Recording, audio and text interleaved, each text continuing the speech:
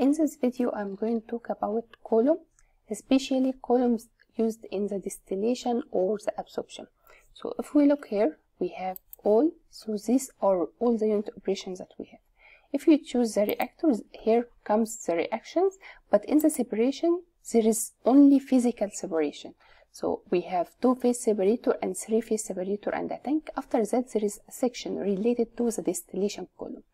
In the distillation column, this is the least, this is the absorber. It's just a column with tray, sometimes could be bagged, but it doesn't have any condenser or reboiler. If it has only a condenser, it will be called a refluxed absorber, like this one. If it only includes a reboiler, it will be called a reboiled absorber, like this one. And if it has both condenser and a reboiler, it will be called a fraction distillation or a distillation column. The difference between the absorber, reboiled absorber, refluxed absorber, and a distillation column is the degree of freedom. For example, the absorber degree of freedom equals to 0 because you don't have to add any additional operating specs. But for example, the distillation column with a partial condenser, the degree of freedom will equal to 3.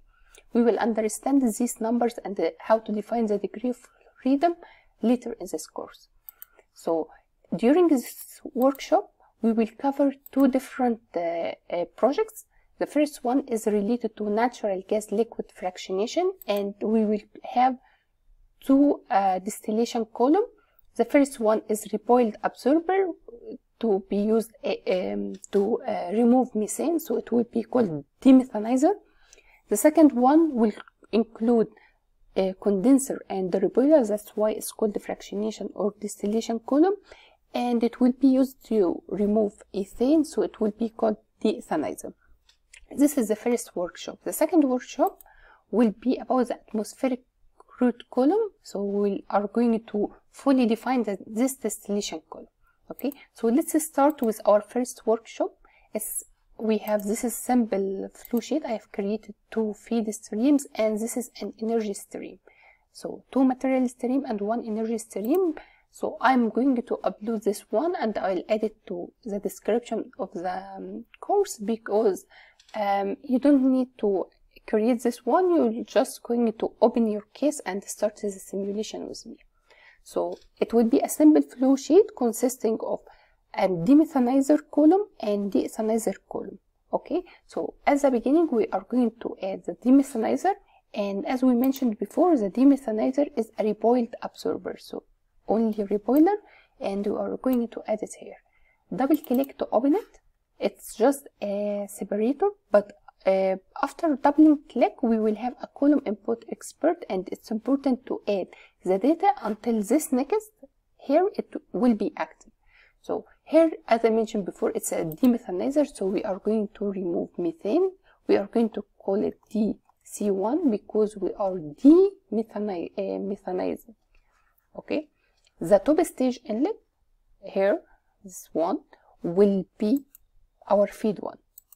So in this case, we are going to have two feeds as material and one energy stream as inlet. Okay, so here also that the optional inlet stream will be feed number 2, and it will be fed to tray number 2.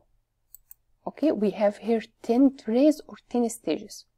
The second material stream will be the X duty here, and it will be fed to tray number here, tray number 4. Okay, these all are data given. Also, you are not required to change the number of stage. We are going to keep the default number of 10. After that, we still have a lot of information to add. It's still not active. We need to add the overhead, and in this case it will be DC1 demethanizer overhead, and for the reboiler we are going to add the reboiler energy, so DC1Q or reboiler Q, and for the bottom we are going to have a liquid here, so DC1 bottom liquid, okay, or bottoms. We don't have to add a liquid because we know that it will be in a liquid phase. After adding all the products, now you will have this one active. Okay, so we have completed it, and in this case the top stage reflux is a liquid inlet. Okay, we don't have a pump around here. We are not going to take from a tray and cool it and pump it again. We are not going to do this. Okay, now we are going to press next, and after that we will have different reboiling configuration. Most of the time we don't change the reboiler configuration. We keep it as it is, one through and the regular HYSYS reboiler, because these two actually will need more information. So we are going to press next now because we have nothing to change here. After that you will have the pressure profile. The pressure profile, you need to enter the data because this one isn't active, so this is a must added data or not optional. Okay, in this case we will have the top stage pressure given to be 2275 kilopascal, and the bottom or the reboiler pressure is 2310 kilopascal. Okay, after pressing this is also optional. The pressure drop is 0. If you didn't add any value, it will be equal to 0 as given. Okay, so we have entered the pressure profile. After that we press next. Most of the time this is the temperature estimate aren't given. Okay, so that's why it's optional and the next part is active. But in this case we are given that the optional top stage temperature estimate is negative 92 degrees Celsius, and for the reboiler optional temperature estimate is equals to 20 degrees Celsius. Okay, so this is negative because actually we are dealing with gases, so the temperature of the condenser or the temperature that may turn it to liquid will be low. Okay, now we can press next to the final step. This is the final step, and in this case you can add maybe some specs or side options. Okay, so side options like a bumper round or side stripper, but in this case we are not going to add anything. Okay, so we can press OK. Okay, we are done now. So you will have this column page open. It includes all the data. So also it mentions that the fluid package here is pincobenzene. So you don't have to go to the properties and to choose the fluid package. It appears at the top. Okay, in this case no information will be supplied. Like if we enter here, you have overhead. Okay, this is not converged.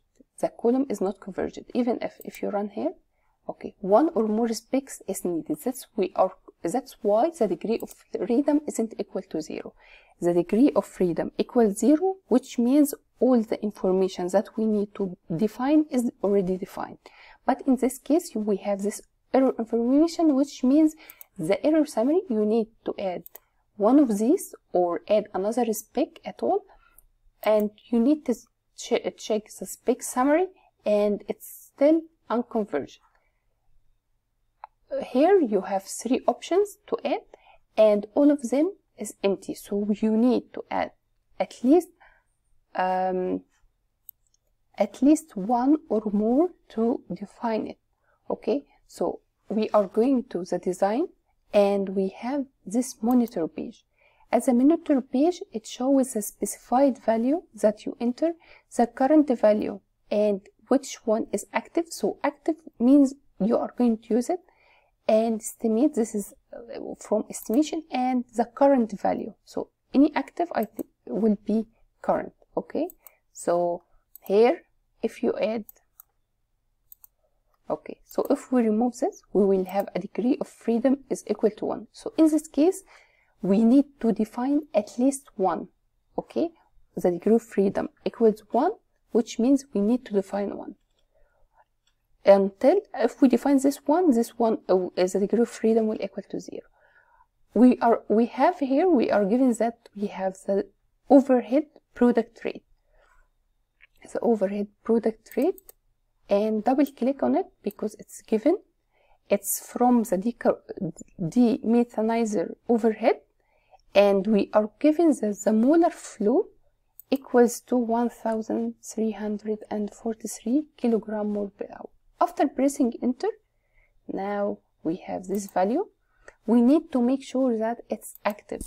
After pressing active, the degree of freedom equals 0 and our column is converged.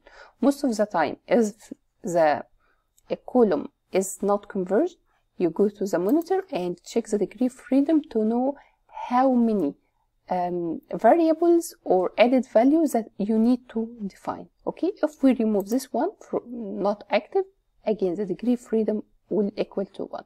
So active, and it's automatically converge. So now we are sure that we have an overhead product defined and it's active, and also without pressing run, it automatically converged. Okay,